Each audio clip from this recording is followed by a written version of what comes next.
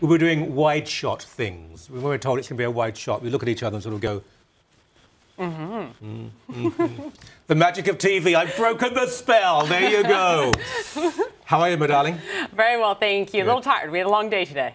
We should give context to that, by the way. Yes, we should. Faith and I, the great Faith Goldy, co-anchored the coverage of Mrs. Thatcher's funeral on the station between 5 and 8, which meant that I was up at 3:30 a.m. What time did you wake up? About 3. One has to wash one's hair before I have just a little bit more than you. Yeah, some have to wash their hair. I didn't mean for that. I did. You wouldn't believe how long Head and Shoulders lasts with my hair. Can we see? Let me do this to the camera, please. Possibly the next leader of this country and Prime Minister, the leader of the Liberal Party, a man with destiny in the palm of his hands, was asked a question by Peter Mansbridge, entirely reasonable, in fact inevitable, the question. If he were Prime Minister at a time of a Boston-like massacre, how would he react? Have a look at this. Over the coming days, we have to look at the root causes. There is no question that this happened because there is someone who feels completely excluded, completely at war with innocence, at war with a society.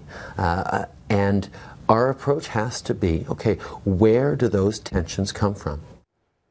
Yeah. Now, when you see all of this, and you will during the course of the next 24, 48 hours, he says, you know, about a dozen times. We all say that sometimes. The literal version of what we say, oh, did I say that?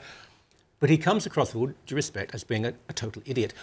Why are his sleeves rolled up? It's not particularly hot. Peter Mansbridge, elegant, you know, suit and tie. Why is it that Justin Trudeau has his shirt off, not his shirt off, oh, darling, has his jacket off and his sleeves rolled up?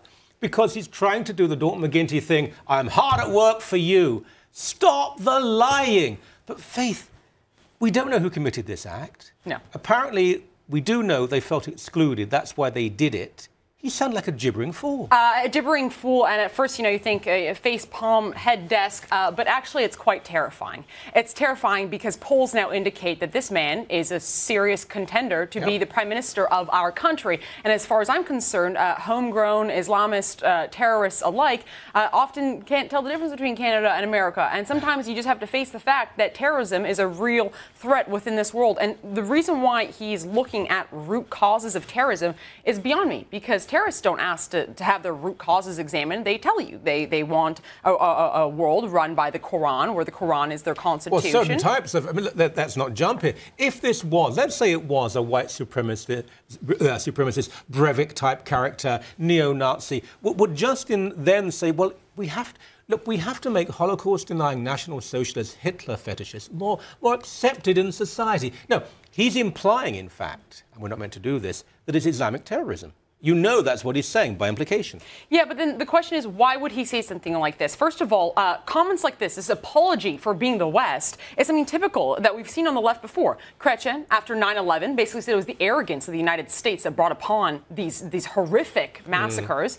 Obama, after the Benghazi Gate, or Benghazi really, the attack on the U.S. mission there, said, well, it's our own fault because we created this movie, which was a load of baloney. So why would someone say this kind of a comment? It's either you are so politically correct that you make no sense whatsoever, or you truly do despise your own culture, or you are, quite frankly, an idiot. Because how can you possibly say hug a terrorist? You know, oh my gosh, they've blown off people's legs. They've taken the lives of 3 youth. 3 young, the 3 dead are 3 young people. One's a little boy. Including an 8-year-old. But what we really need to do now is reach out to the terrorist? I'm sorry, am I on a totally different planet? It seems to me that if you aspire to be a political leader, you should be able to think on your feet, at least to a limited degree. Now, all he had to say was, we know so little at this time, Peter. Our first reaction is to reach out to the people who've suffered so very much and offer our thoughts and prayers, even if you never pray. We must go to the support of our closest allies, in this case the United States, people we hold dear to us. We must make sure the people the perpetrators must be brought to justice and punished. That's all he had to say, but it's all facade. The rolling up of the sleeves is very similar, actually, to the rolling up of the mind. He doesn't think, he cannot articulate a sensible comment. It's all about show. But I've got a horrible feeling it won't matter. He needs a pair of those Google glasses that actually have a teleprompter in front of him at all time. But you know what? You're very right. There could have been a reasonable response of, reach out to the victims. We don't know a lot at the time. My thoughts and prayers. Full stop. End.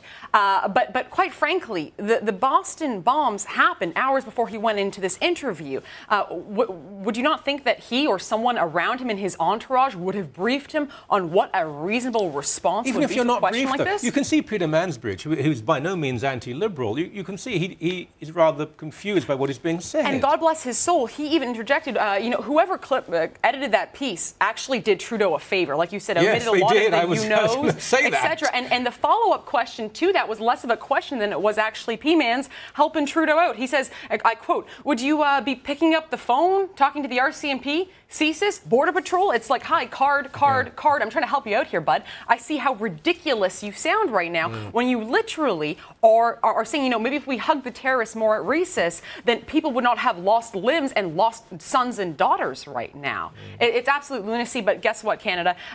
Sun News Network is going to be the only network that really brings you this story and plays it, so that way enough folks can see this inside their living rooms. CBC might air the one piece and then move on, and then you know what? Tomorrow at the polls, this guy's going to become our next prime minister. You can say I put my money on it.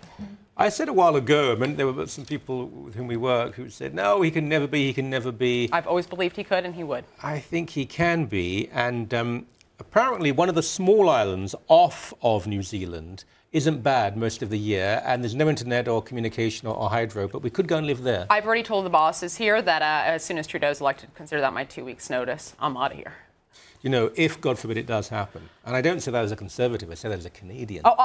Michael, you don't have to be a Conservative to see this. It's vital that we are here to expose this man, because Paul Martin was an extremely accomplished financial leader of this country. Chrétien drove me crazy most of the time, but this was a man of substance here who had worked his way up, who did understand the realities of life. You've had all sorts of Liberal leaders. Jack Layton had a great deal to offer. Peter Commerce passed away when I was in Britain, but someone I was very fond of. This is someone entirely different. And even this is laughable. Trudeau's own father had to deal with homegrown terrorism. And what did he do? He invoked the War Measures Act. He didn't sit around thinking, well, why does Quebec want to separate? But Justin, how tight could you hug a terrorist? Just watch me. Thank you. Thank you, Michael.